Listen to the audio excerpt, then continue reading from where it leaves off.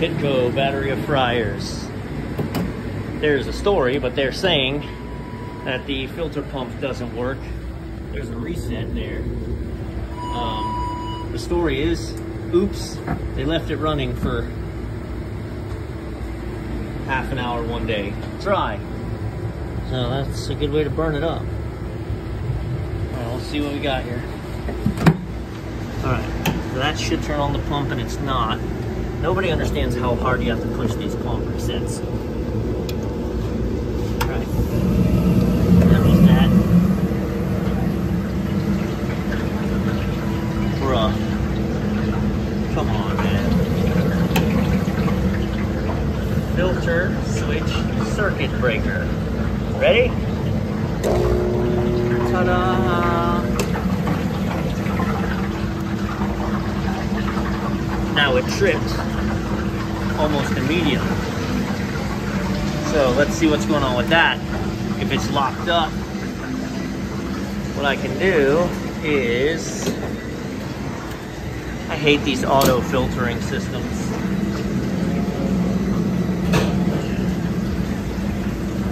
Stand by. I'm going to drop this oil. Alright, press this. It says filter plan in place and empty. Yes, yes. And now what's going to happen is, it's going to turn this off. We're going to filter yes. Starting filter. It's going to open the drain valve.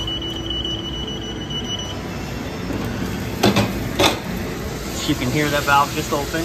Alright, now it's dropping the oil into the pan. Set for auto filter, which it's not going to do because it's tripped. I'm going to turn this on. Okay.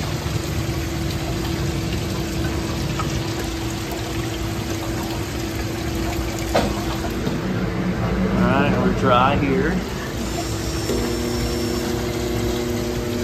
Nope, so that pump just tried to pump fire and it couldn't. And it tripped its breaker, the pump's locked up. So we got something in the impeller or something. The pump just 100% tried to run and could not. Nope, you hear it? Nope, it's done. All right, let's take a look. Maybe we can get that impeller off of it, get it unseized. Also, take a look. There's an oil level line. This is way high.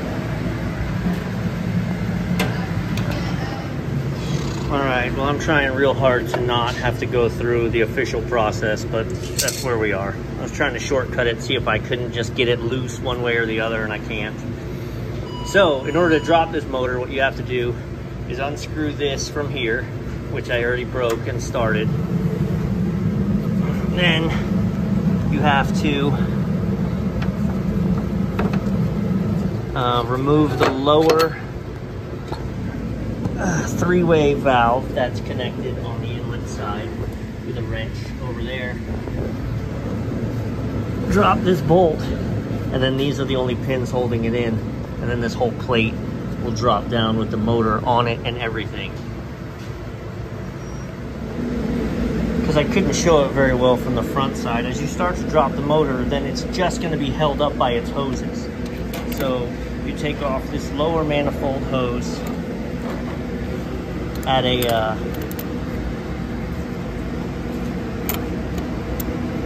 flare connection, and then there's another one at the pump there.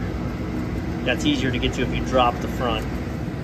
So after much ado, here's our buddy. So there's a heat tape that lives on the system so that the oil doesn't harden in there. So I still need to keep it close to the unit.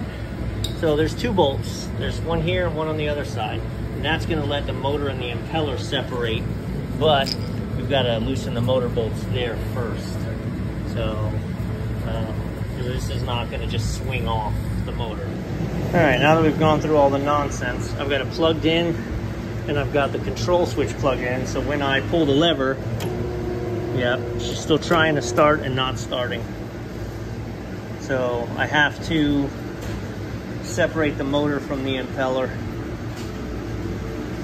and see if it's the impeller that's jammed up or if it's the